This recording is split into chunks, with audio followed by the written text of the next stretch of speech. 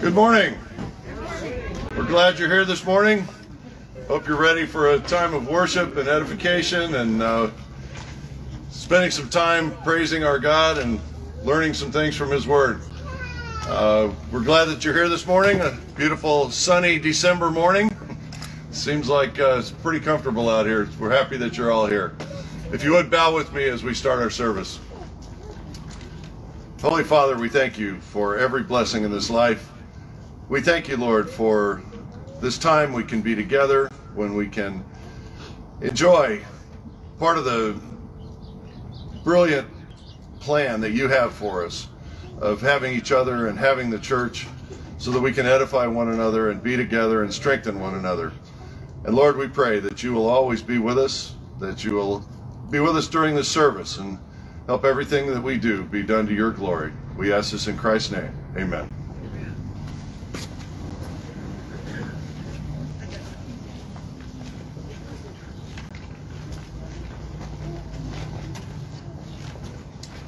Good morning. First song is The Lily of the Valley.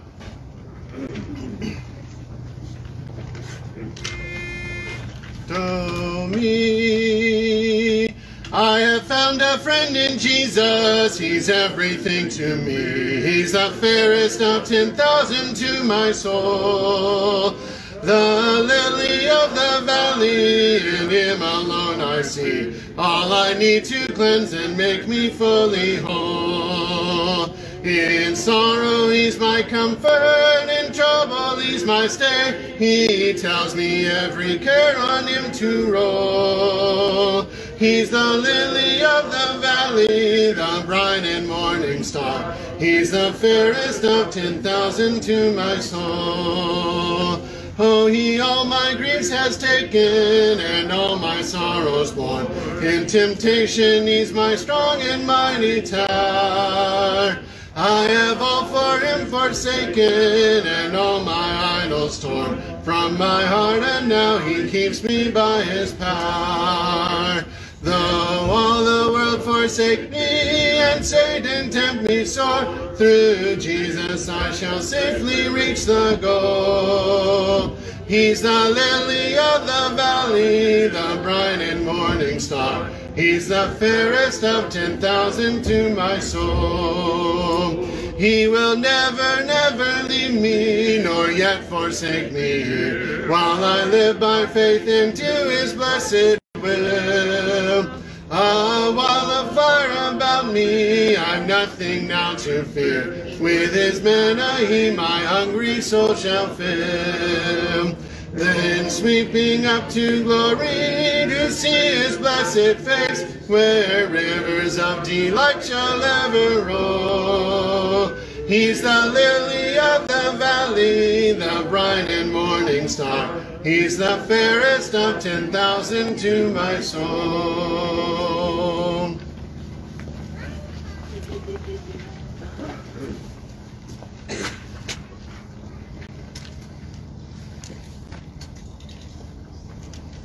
Good morning, everybody. Good to see you all. Didn't bring a chair up, so I'll put this down there.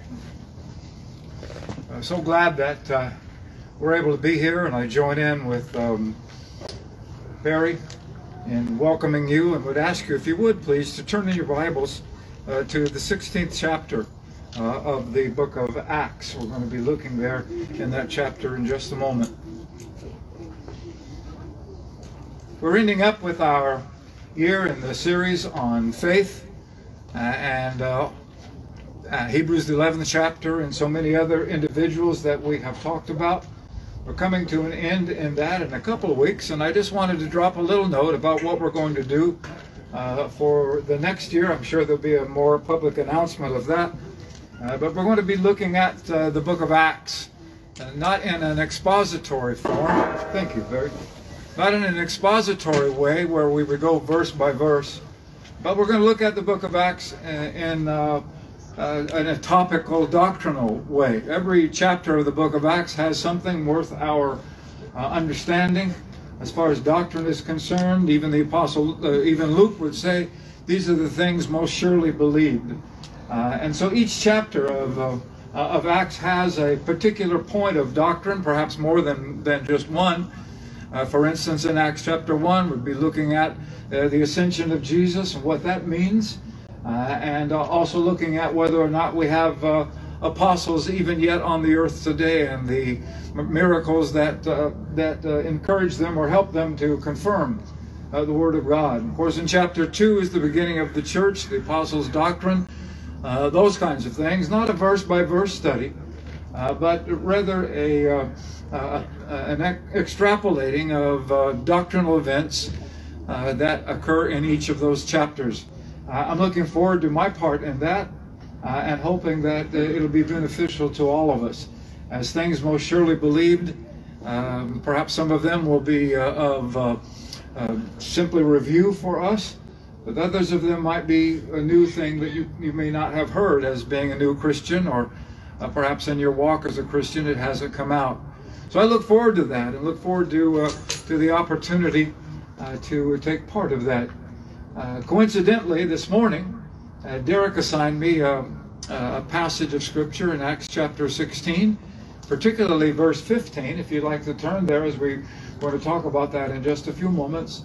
And it concerns the idea of whether or not we can find ourselves faithful to the God of heaven.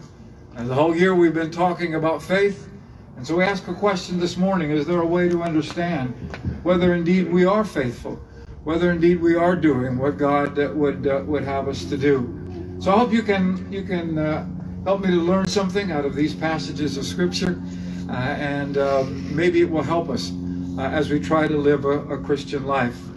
There's a particular phrase in this verse that we're going to be looking at, and that is when this lady asked the Apostle Paul, if you've judged me faithful, come and stay at my place. And so we're going to look at that. It's interesting in a number of ways. When I first read it, I thought maybe she was thinking about her faithfulness as far as her word is concerned, as far as her economy was concerned, as far as her lifestyle was concerned. If you've judged me faithful, come stay with me. But as I read it over and over again, it became more plain, more clear, that what she actually says was, if you have considered me faithful to the Lord, come stay at my place. And the Apostle Paul, of course, did just exactly that. And so if you are there, look at Acts chapter 16, and notice with me there, beginning at verse 11 of that chapter. This is Paul's second missionary journey, and he's going to the Gentile nations particularly, and teaching them about God's Word. Verse 11 of Acts 16, therefore, sailing from Troas, we ran a straight course to Samothrace, and the next day we came to Neapolis, and from there we went to Philippi, which is the foremost city in that part of Macedonia, or colony. We were staying in that city for some time, and on the Sabbath day we went out of the city to the riverside, where prayer was customarily made. And we sat down and spoke to the women who met there. Now a certain woman named Lydia heard us. She was a seller of purple, and from the city of Thyatira, who worshipped God. The Lord opened her heart to heed the things spoken by Paul. And when she and her household were baptized, she begged us, saying, if you have judged me to be faithful to the Lord, come to my house and stay. And so Paul then says she persuaded us to do that. More than likely, as we talk about this lady, Lydia from Thyatira, we notice some things about her from the very beginning. The first thing we notice is that she was a seller of purple. If you were a seller of purple, it meant that you were pretty well off economically. Purple was the most expensive kind of dye that could be derived at that point in time in history. And if you were able to have the materials and so forth that you would dye in purple, they were very expensive to purchase. And so Lydia, at the very beginning, we recognize as being someone who was prominent, someone who was very, very wealthy. But we also recognize that Lydia, coming from Thyatira, was a Gentile as a nationality is concerned. And Thyatira being a Roman colony, we could just say she was a Roman in that way. But it's interesting to note to me that this was a lady who was a Gentile, and I kind of liken her to Cornelius back in chapter 10, where she was devout before the Lord. Scripture says she worshiped God, and her way of worship evidently included a great deal of prayer, even as Cornelius's did. Prayed to God always. And it is interesting that here's the kind of a woman who had the heart that she would listen to the things that the Apostle Paul would say. She could not be a part of the Jewish nation. She could be a proselyte Jew, but at the same time, there was a difference made in their minds between those who were proselyted and those who were ethnic Jews. So this woman faced, on the one hand, a great deal of prominence, but on the other hand, she sacrificed that prominence in order to worship the God of heaven.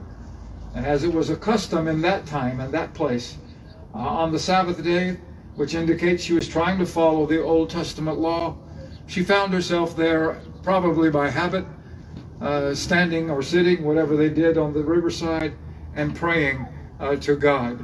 So the words that she spoke to the Apostle Paul, "If you judge me to be faithful to the Lord," suggest that there is a way to determine whether we are faithful or not.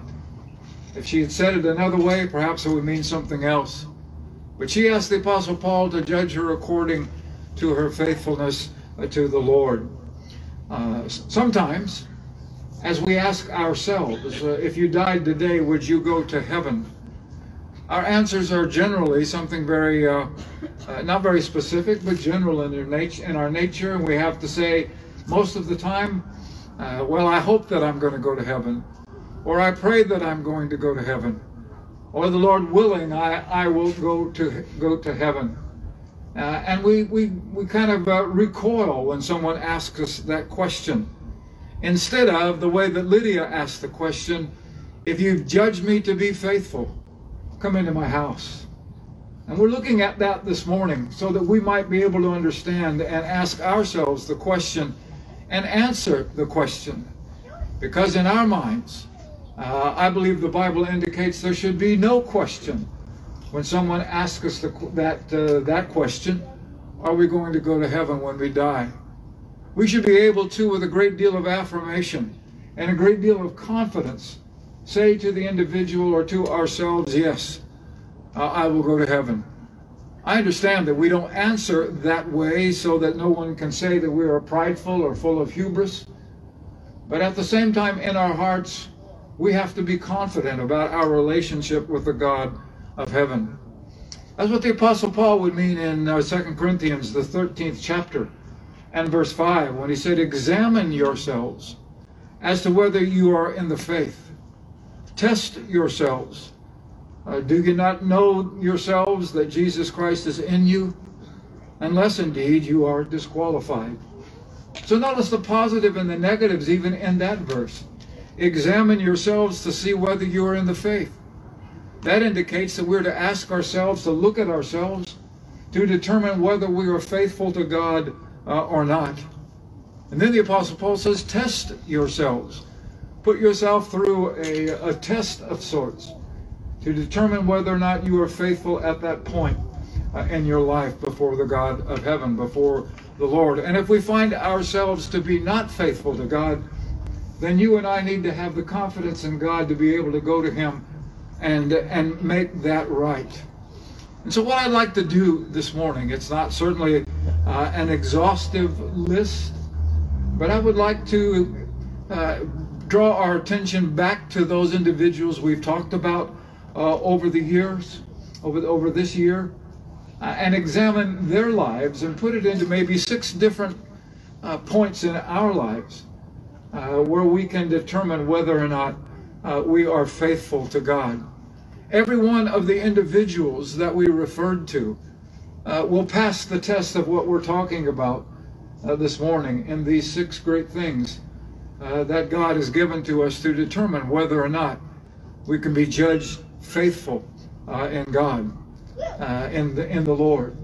And I think that as we go through them, you will see how all of these individuals, if we remember them at all, fit into these 6 different categories that illustrate and can answer to ourselves as we examine ourselves, even as we're going to do in just a few moments again, whenever we partake of the Lord's Supper.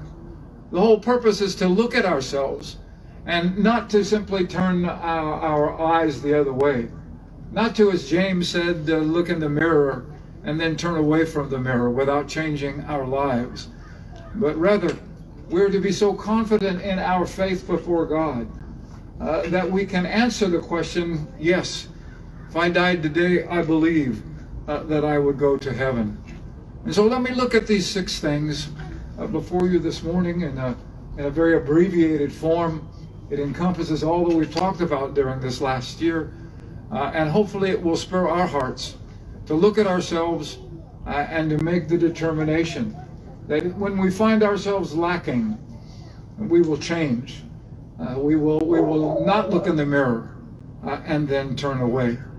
So here's the first thing that I would like to mention as far as all of those individuals are concerned, and that is that they were unwavering in their faith in the promises of God. I'm thinking of Hebrews the 11th chapter and verse 6. Without faith it's impossible to please him. For he that comes to God must believe that he is, and that he's a rewarder of those who diligently seek him. Diligently seeking him and having unwavering faith in the God of heaven does not mean that we're not going to make mistakes and sin as we live in this life.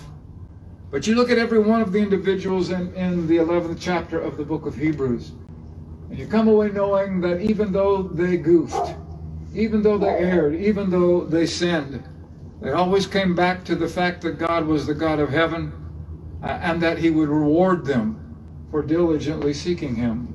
The basis of all of that faith was the promises that they made, that God made rather, to them in individuality. They would come back to those promises.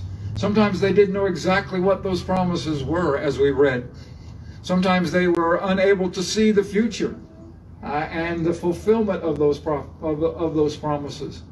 But their unwavering faith in the God of heaven allowed them to live their lives in the mean as God would have them to do. Even Abraham, whenever he was told and commanded to offer his son Isaac as a sacrifice, he didn't know what God was going to do.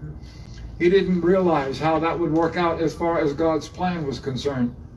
But he thought in his mind, he said, if and I'm paraphrasing very, very loosely, but it gives the point. He thought in his mind that if God said Isaac was the promised seed, then somehow if I offer Isaac as a sacrifice, God will come through, and God will perhaps raise him from the dead. Never having seen anyone raised from the dead before, his unwavering faith in God and the promise that God made allowed him to go through what must have been a horrible situation. So as we look at that, no matter what happens to us as individuals, you and I have to stay strong, and we have to stay immovable in our belief in him who made us, and our belief in him who created us, and our belief in him who saved us and promised eternal life and called us his very own. And we have to do that based upon the promises of God. And the point of all of that is that faithful Christians do not act on the circumstances in which they find themselves. They act on the values and the promises and the principles of God. Notice what Paul said in 1 Corinthians chapter 15, after talking about the promise of the resurrection from the dead. The Apostle Paul would say, "Therefore, my beloved brethren, be steadfast, immovable, always abounding in the work of the Lord, knowing that your labor is not in vain in the Lord." Sometimes it gets tired to be a Christian. Sometimes we wear ourselves out. But we cannot allow that exhaustion to move us away from God. And even though in these instances, like Abraham again, waited for 10 years, he never moved himself away from the promises of God. The second thing that I would notice to us, as we can even read it in the book of Hebrews chapter 11, and that is this. I'm thinking of Noah at this point. And what we have to do as a Christian, if someone asks us if we're saved or not, we have to look within ourselves and recognize that we have separated ourselves from the world's thoughts and the world's patterns and the world's practices. You think of Noah in the day of his life. And in the day of his life, God identified him as the only individual that was living by grace. Everybody else in the entire world at the time, everybody else was following their own hearts and their own desires, and their thoughts were only evil continually. But here's Noah, a man of faith. And this individual, Noah, separated himself from the rest of the world. Because what you and I must do, being a citizen of heaven, is set our mind on things that are above, and things that are in heaven, not on things on this earth. We have to study the Word according to Romans chapter 10 and verse 17. Faith comes by hearing, and hearing by the Word of God. We have to recognize what the world's patterns are and be sure that we separate ourselves from that. Of course, the Apostle Paul would say in Romans chapter 12, I beseech you therefore, brethren, by the mercies of God, present your bodies a living sacrifice, wholly acceptable to the Lord. Be not conformed to this world, but be transformed by the renewing of your mind, so that you might prove what is that good and acceptable and perfect will of God. Listen to how Paul said it in 1 Corinthians, the 10th chapter, whenever he was talking about fellowship. In that passage of Scripture, he said, separate yourselves from the world. In that passage of Scripture, he said, Christians have no fellowship with sin. And so the point being, if I am dabbling in sin, if there's a sin that's ongoing in my life, if there's something that I'm doing that is not according to God's Word, then if I'm going to be judged faithful, I have to stop. There's no other way of saying that, except that I have to put that away. I can't fool. I might be able to fool myself, but I'm not going to be able to fool God if I'm not separate from the thoughts and the patterns and the practices of the world.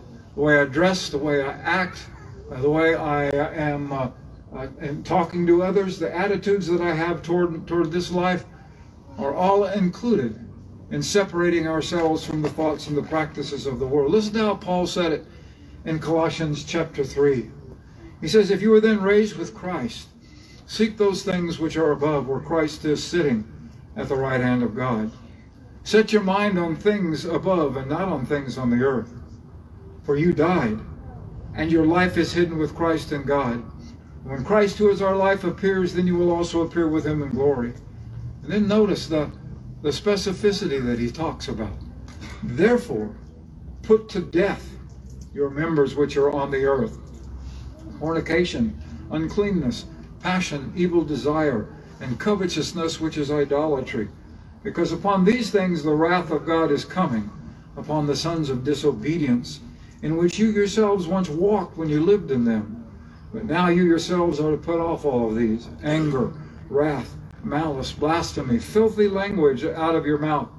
Do not lie one to another, since you put off the old man with his deeds, and put on the new man, who is renewed in knowledge according to the image of him who created him. For there is neither Greek nor Jew, circumcised or uncircumcised, Scythian, slave or free, but Christ is in all, Christ is all and in all. That passage of Scripture carefully delineates the kind of life and mind that you and I are to have. And so we ask ourselves this question again: if you have judged me faithful, there's no way again of saying it. If we have a practice in our lives, perhaps we're angry and been angry for years. Perhaps we have malice for someone, and we have not taken care of that before God and that individual. We cannot fool ourselves into thinking that we're faithful to God. We cannot harbor that kind of anger and malice and idolatry, if that's the case, and still be pleasing to God. The begging is this morning, Let's not fool ourselves into thinking that we're faithful if indeed we're not. That's why we are to examine ourselves. The third thing that I'd like to notice very quickly is that we are to avoid. I'm sorry, I pushed this up too far. If I can get back to there, then I'll know what to say. The third thing that I would like to notice is that what we're supposed to do is that we're always to choose what the right thing to do. I'm thinking of Rahab in chapter 11. I'm thinking of all those at the end of the chapter that received their dead back to life, that were persecuted, that lost everything that they had, and yet they chose to do what was right every time in their lives, and doing what God wanted them to do. And the point of it is, if I would want to be faithful to God, even if it hurts, even if I lose what we're going to lose, do what is right. Always be pleasing to God all of the time. And when I'm faced with making a decision in my life, what I'm to do at that time is to choose the one that isn't sinful. Choose the one that the Bible indicates is pleasing to God, even if it means that I'm ridiculed, even if it means that I am persecuted for the belief that I have. If I'm to be judged faithful before the Lord, I have to make the right choices. And so as we look at that and understand that, again, Christians do not act upon the circumstance in which they find themselves. They act upon the values of God. John chapter 14 and verse 15, Jesus said, "If you love me, keep my commandments." He would say again in 1 John, "But keep my commandments, and my commandments are not grievous." It's one thing to say I love the Lord. It's one thing to say that I am doing what God would have me to do. It's another thing altogether to actually do it. This is what the Jews were guilty of in the time of Jesus. He said, with your lips you honor me, but with your heart you're far from me. And so let's make it plain as we can as we are winding this year of faith down. If indeed I want to be judged faithful to the Lord, it can't be a haphazard thing. It has to be something that I do all of the time. The fourth thing that I'd like to notice is that in these passages of Scripture, as far as doing what God would have us to do and being faithful to Him, the point is made that I am, by example, to love my neighbor as myself. I'm thinking of Abraham in that regard. Abraham, as we know his life, Abraham was an individual who entertained angels unaware. We can read that all about that. That was an aspect of his faith. His faith did not just keep it within himself, but his faith allowed him to share what he had with other individuals. When Jesus was presenting a judgment scene in Matthew 25, he would say, "I was naked and you didn't clothe me. I was hungry and you didn't feed me. I was in prison and you didn't come to visit me." And they would ask him, when did we see you in those positions? And he would say to them, "If you've done it to the least of my brethren, you've done it to me." One of the things that condemned the Jewish nation was that they forgot their neighbors and they spent their goods upon themselves and themselves alone. So let's be frank about the point, is that if we're living our lives within ourselves, never having contact with those outside the body of Christ, turning a blind eye to those that might need our help, we are indeed answering in a negative way, "Am I faithful to the Lord?" Because God is watching us, as the Scriptures indicate. He sees how we treat our brothers and our sisters, as well as those that are not a part of the flock of God. And so the fourth thing is about looking at our neighbors and treating them as we ought. That's the fifth thing, actually. The last thing that I want to mention is that throughout the book of Hebrews chapter 11, we find out that every one of the individuals that are described as having that faith, by faith Noah, by faith Abraham, by faith Rahab, by faith Esther, and all of the others that are mentioned in chapter 11, the way that we look at that passage of Scripture indicates that if I'm judged to be faithful, then what I have to do is do what those individuals did. And those individuals were not afraid to take risks with our faith. Abraham left all of his prosperity in the Ur of Chaldees to follow God. Noah received all of the cursing and all of the ridicule about building an ark and talking about some kind of a flood that was coming when it had never happened before. Rahab risked her life to house those spies that came in to search out Jericho. Esther risked her life before the king so that she could save her people, Israel. Those individuals that believed God risked their families, and some of them lost their families because of their risk. Lydia said, if you judge me faithful to the Lord, here's one aspect of that. And I urge all of us as we strive in this world to live lives of faith, we be willing to take the risks that faith sometimes offers to us. The unfaithful man of Matthew chapter 25 again took the talent that God had given to him and was afraid to take the risk. He said, I'm afraid. And so he buried that portion of his faith in the backyard and said to God, here it is. And God called him, you unfaithful, unprofitable servant. That ought to spur each of us to recognize the fact that if we have the faith and we're judged faithful before God, that we take the risks in our life. Every one of the heroes of faith that we've talked about, if we really examine their lives, we can see all of these 6 principles to be in effect in their life. There may be more, probably are. But as I looked at it again this week, it just simply jumped out at me that each of these individuals displayed these characteristics. I imagine that Lydia did as well. So can we know whether or not we are faithful to God? If you would, please turn in your Bibles to Romans chapter 8 and verse 16 of that passage of Scripture.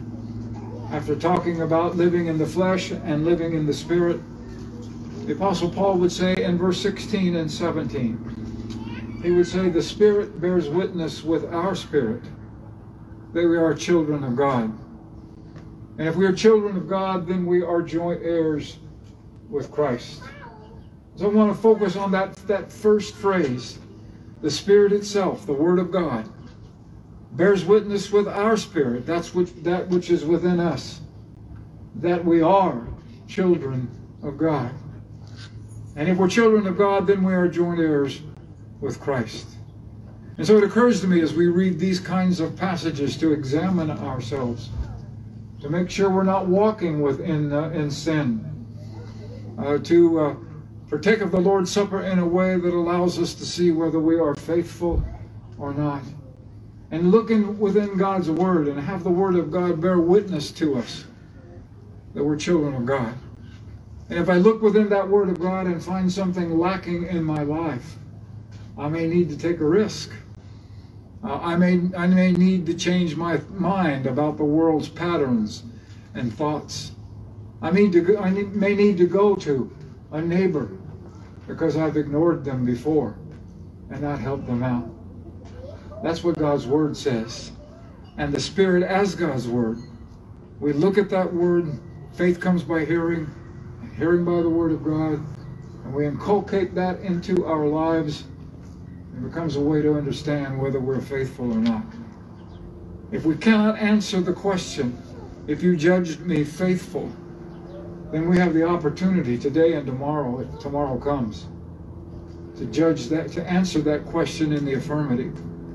Because all it takes, by the grace of God, is to come back to Him, change our lives, and make sure that we are living according to His pattern and not the world's pattern. Is there any doubt in your mind as to whether you would be saved today or not? If the Lord would come. If the doubt is there, you can erase that doubt. Looking into the Scriptures and taking it perhaps line by line and examining whether or not we're faithful before God. Would you bow with me in a word of prayer? Our Father in the heaven, we bow before you as humbly as we know how, recognizing that you are the Creator and the giver of eternal life. I pray that we might live our lives so that we live it with a view toward eternity. And whatever we might find lacking in our lives, we will have enough bravery, we will have enough strength to be unwavering in our faith and to come back to you. Help us to examine ourselves in a proper fashion and do so with your pattern in mind. In Jesus' name we pray. Amen. Thank you. Appreciate you listening to that. Appreciate you as an audience. You're always very splendid in that regard. If we can help you in any way, it's a little awkward to ask that out here. Ask it afterwards. If we can pray for you and help your life. If you need to come to the Lord and initial obedience and baptism, we can take care of that as well. Whatever your need might be, won't you come as together we stand and sing.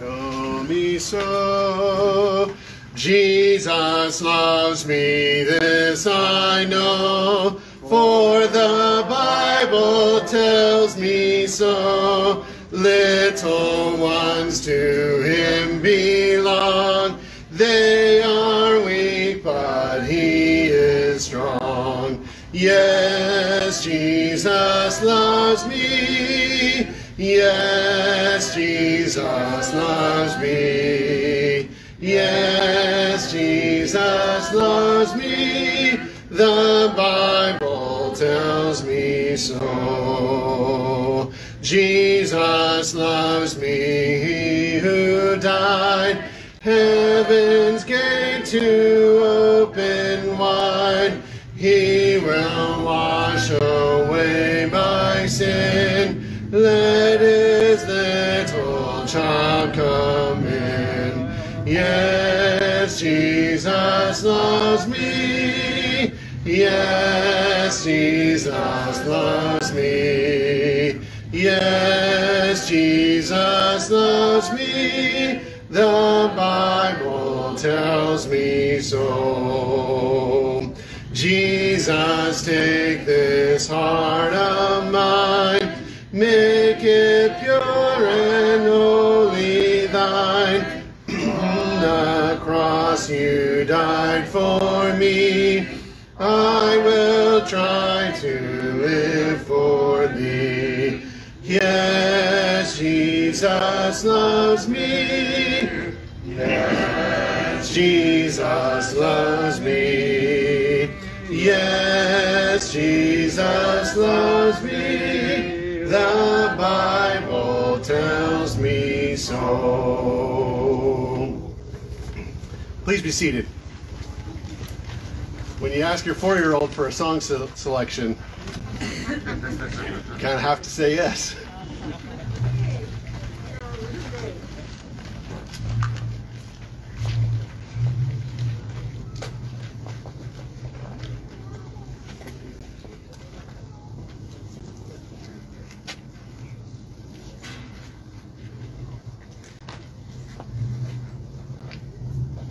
Hi, everybody. Can you hear me all right? Good. We'll say it is always a pleasure to look at everybody from this perspective, even though I can't see part of your faces. I can tell by this squinting when you're smiling. It's a pleasure to take this moment, and I want to read from John 18, starting in verse 33. It reads, "Therefore Pilate entered the praetorium again, and summoned Jesus and said to him, 'You are the king of the Jews?' Jesus answered, 'Are you saying this on your own, or did others tell you about me?' Pilate answered, 'I am not a Jew, am I? Your own nation and the chief priests handed you over to me. What have you done?' Jesus answered, 'My kingdom is not of this world.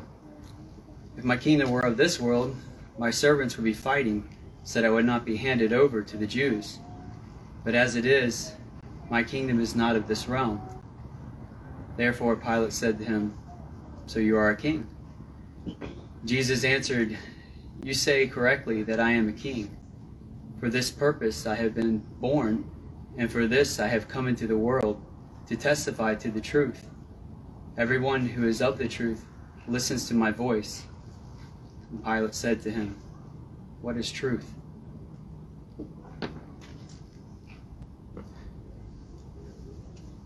We know it's a fact that Jesus was sent from heaven by God, by God the Father, and in an awesome plan of love, and that Jesus was absolutely sent here to be the perfect sacrifice for our sins, even on a cross. Jesus is truth. He is our truth. And we are here to closely consider this truth and the beauty that it is for us who believe the truth. And we have this opportunity together to worship our Lord and Savior because of these truths. If you would like to prepare your wafer bread.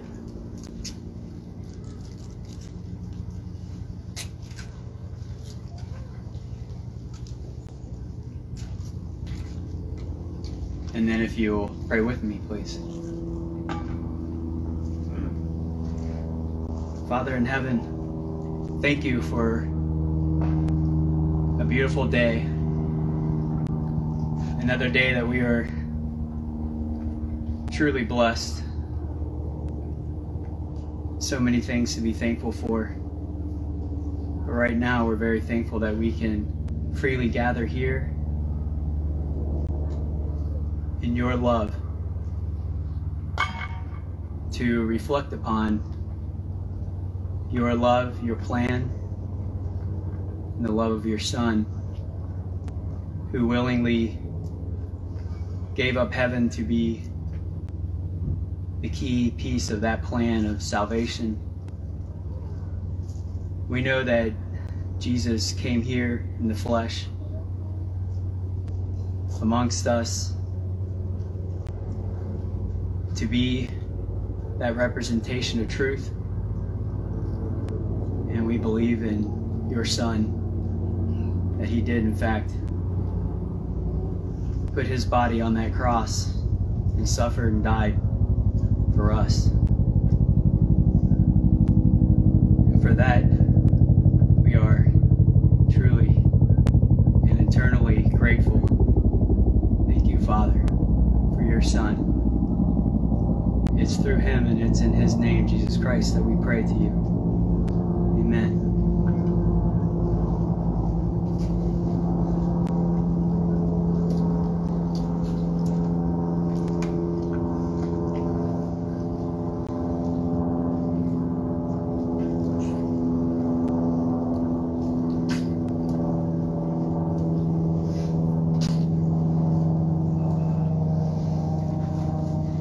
We also know it's a fact that Jesus was the perfect lamb, perfect sacrifice, and his precious blood is the only thing that can provide the payment we owe for our sins. Truly, there is power in the blood.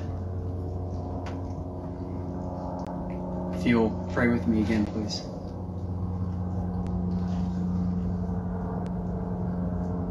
God, our Father in heaven, Heavenly Father, loving Father, we come to you to continue our reflection of your Son, of his blood that was shed on the cross so that payment of our sins could be paid. And a beautiful thing that there's such power in that blood and in that sacrifice, that it wasn't just for those there at that time when that sacrifice was made, but for all time. We're so grateful for your Son, that he followed your commandment, was willing and determined to learn obedience in a way not carried out before. I pray that you be with us as we drink of this fruit of the vine, that we can continue to consider ourselves, examine ourselves, where we stand in this relationship and how beautiful of a relationship it is to be forever. Again, because of your Son and his blood. We praise you, God, and we praise your Son, Jesus Christ, who sits at your right hand in heaven. It's in Jesus' name that we pray. Amen.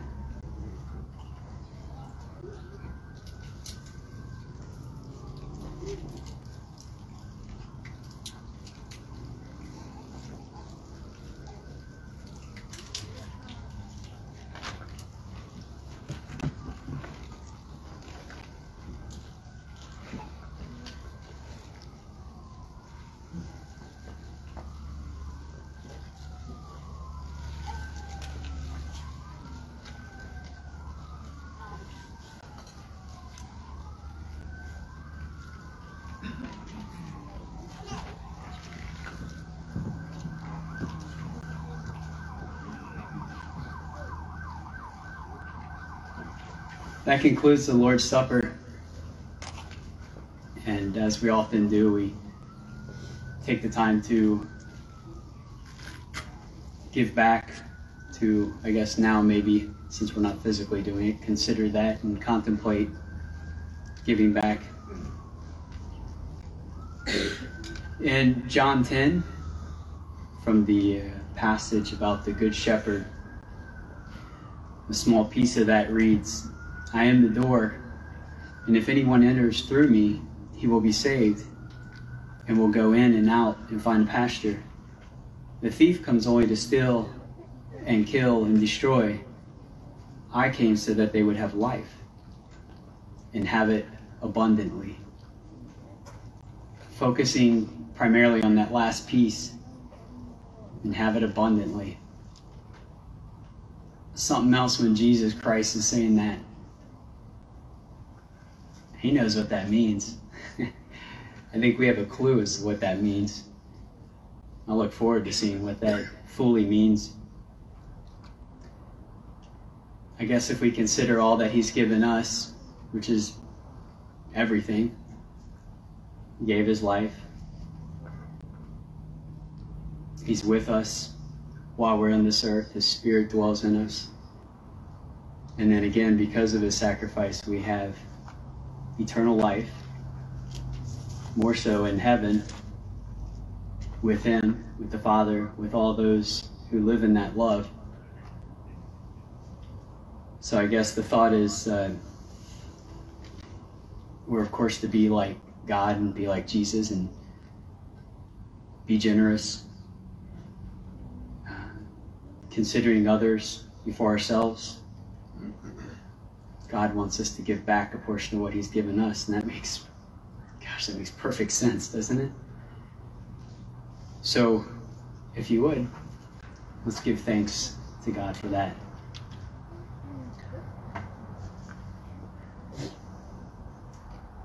God, our Father in heaven, we come to you additionally now at this time to speak love to you, to your Son again, through your Son again. Thankful for so many blessings. We sing songs about it sometimes, counting them. Couldn't if we tried. Only you are able to know how truly deep and how full and abundant those blessings are. We know that we are supposed to be like you and your Son, and a part of that is being filled with loving kindness and joy and generosity and giving back to you what you've given us, or sharing what you've given us. I pray that you would continue to fill our hearts while we live in this world, that we can continually, as part of having you and your Son in the forefront of our minds, be focused and ready for those opportunities to be generous and to give back, and to have a heart that is truly desiring to do that, not being selfish, not holding back, and looking for opportunities to be creative, to generate those opportunities for giving back. Thank you, Father, for loving us in the way that you and your Son love us, that is like nothing else. We love you. We love your Son. We pray all this again in Jesus' name. Amen.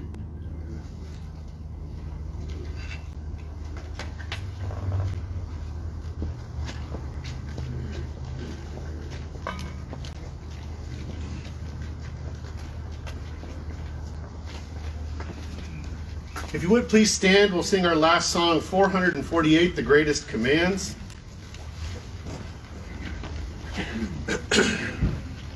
We'll have Barry give us our announcements afterwards to close.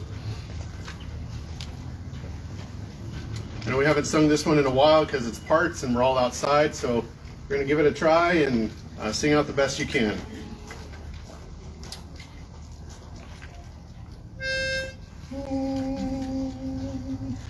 Love one another, for love is of God.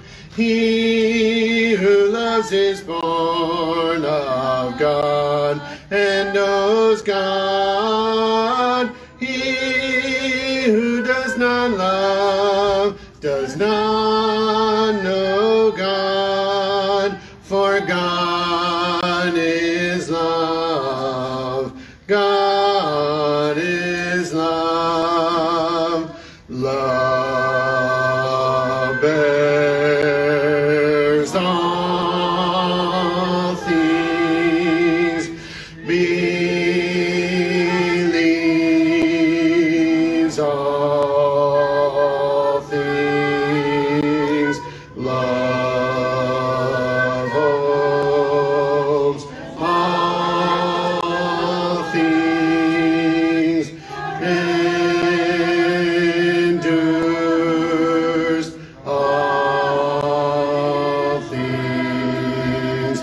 God is love. God is love. God is love. God is love. God is love. God is love. God is love. God is love.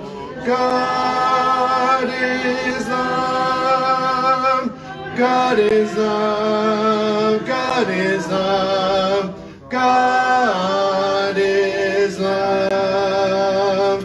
Love the Lord thy God with all thy heart, with all thy soul, all thy strength, all thy mind. Love the Lord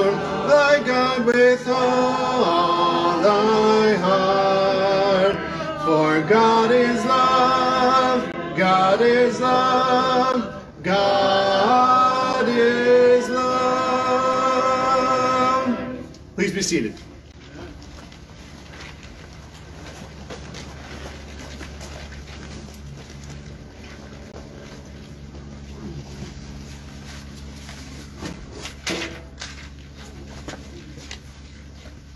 Little family news and announcements. Today marks the beginning of a new quarter for classes. The college age met this morning at 9 o'clock. At 11:15, oh look, just a few minutes. Everybody's, you all look too, I saw every one of you. At 11:15, classes for 2 and 3-year-olds up through high school will be in the various rooms. So if you can participate in that, get your kids in there, that'd be great. And then tonight at 5 o'clock on Zoom, there is a study starting in Amos in the Old Testament, and one of the minor prophets. And you know what? You're shut in anyway. There's really no excuse for you not to be there at 5 o'clock. Can't go anywhere and do anything anyway, so might as well enjoy a good Bible study.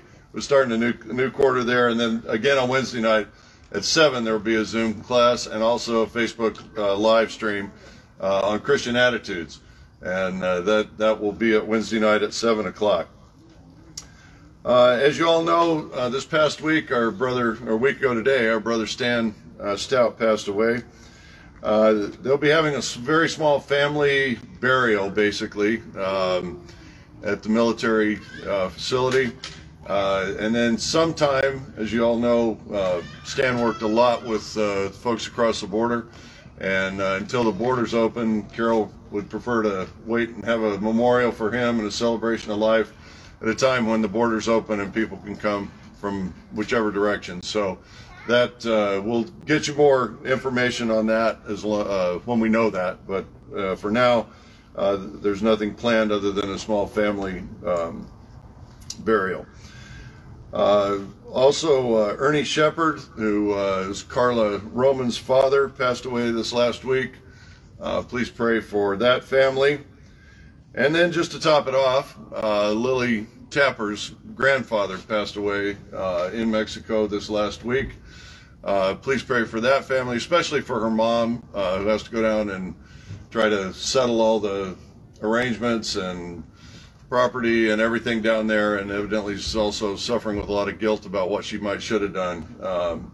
And sometimes that happens when people leave this earth. You wonder, what could I have done more, whether to make a closer relationship or to us as Christians, teach them about Christ and bring them into God's Word. So keep that in mind.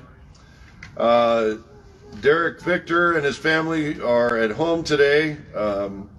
Derek was having some symptoms on Friday or Saturday and went and got a COVID test.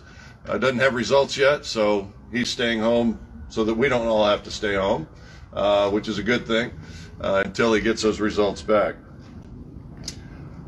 Visitors, we're glad you're here this morning. If you got a visitor's card, if you would, please put it in the baskets over there on the table when you leave, or hand it to someone. If you didn't get one, there's one over there for you to fill out. And we really appreciate that, so we can acknowledge your visit, and if you have any needs, let us know that. Also, this morning with Derek not being here, Andrew is breaking all this stuff down and doing that. So if you're sitting in a chair that is a regular folding chair, if you wouldn't mind taking it over there and putting it underneath for the Hispanic service that starts at noon, that's just set it over there as best you can. They'll arrange them, but just if you get them there, that would be great. We would appreciate that. I think I got everything. If you would please stand, and we'd be led in our closing prayer.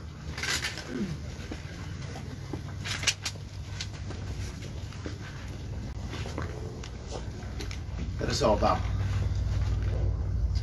Our dear Heavenly Father, creator of the heavens and the earth, the cosmos, dear God, we're so mindful right now.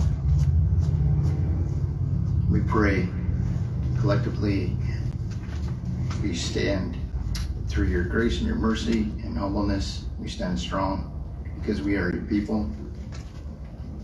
Pray we will be judged faithful like Lydia. Something that you simply because you had said so, you have said so, and it is right for us. We pray we will honor and glorify your name for whatever lies ahead. We pray us here as your people, we go strong and live well. Pray for Christians throughout the world. Whatever may lie ahead of them, be with them. Help us to be your people throughout the world as well. Pray for Carol Stout. Be upon them and their family, as well as Jolene and Dottie. Pray for the Rollins family and the Tappers.